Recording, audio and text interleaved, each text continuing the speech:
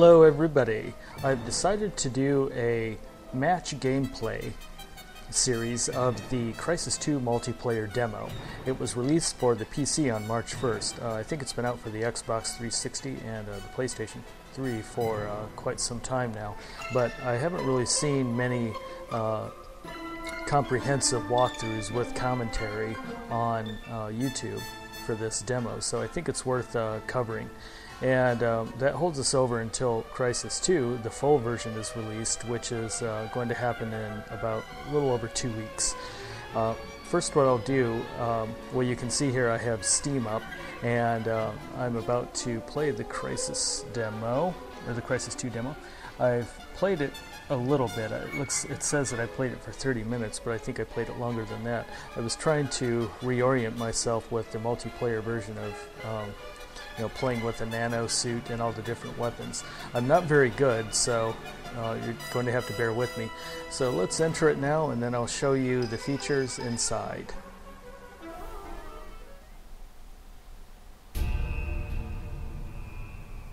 Okay, we're now in the game, and I like how it says press start to begin. I'm on a PC, so you have to click this. I think it was a port of a console multiplayer demo, but some people really lost their panties about that, but I don't really mind because this isn't indicative of the final product. Okay, so now we're in the multiplayer main menu, and you see how you could join a match. Let's take a look at these other things first.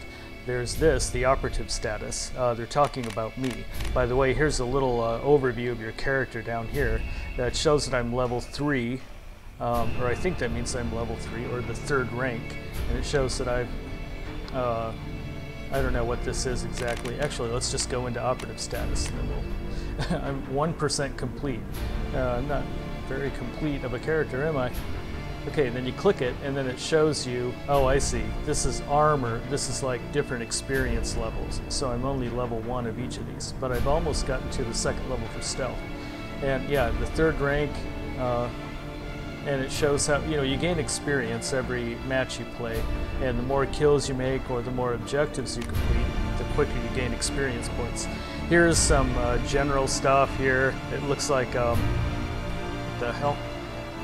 Yeah, I have 12 kills, so not a whole lot, but I just started playing this.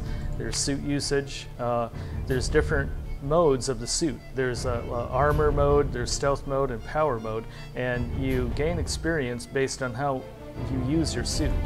And here's all sorts of weapons in this game. I haven't even seen half of these yet, or I haven't seen hardly any of these. In fact, the only ones I've really seen are towards the top. Like, yeah, see, are the ones that I've used. Like this, the frag grenade, and then there's 2 different game types, I think, in this demo. Anyway, you get the idea. So now, I have a feeling I'm going to have to turn this damn music down. It's distracting. Here's dog tags, leaderboards, skill assessments. I wonder what this is. Yeah, so you get, I think what this is doing is just more of an overview of everything we saw so far. You can pick a dog tag. This is, okay, let's, Sanctuary. Let's click that. So I guess that's my dog tag now. Yay.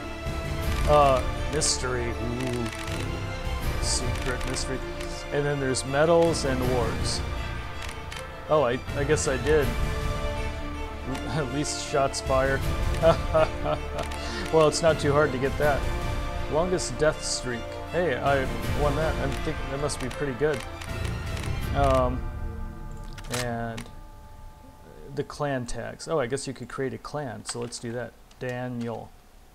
Danny. And then nothing. Okay, well, great job, EA.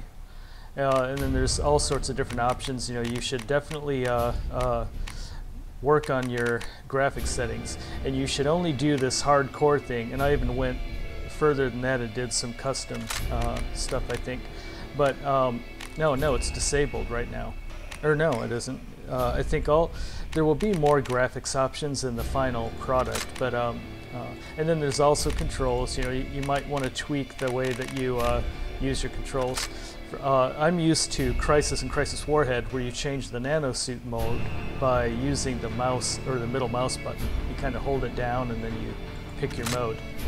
Okay, so that's how that works, and we're now going to join a match, and I'll show you it can be difficult to join a match, and we're not going to play in this video yet. You know, the first gameplay will be in video number 2, but I'll show you how difficult it can be to get going on the server.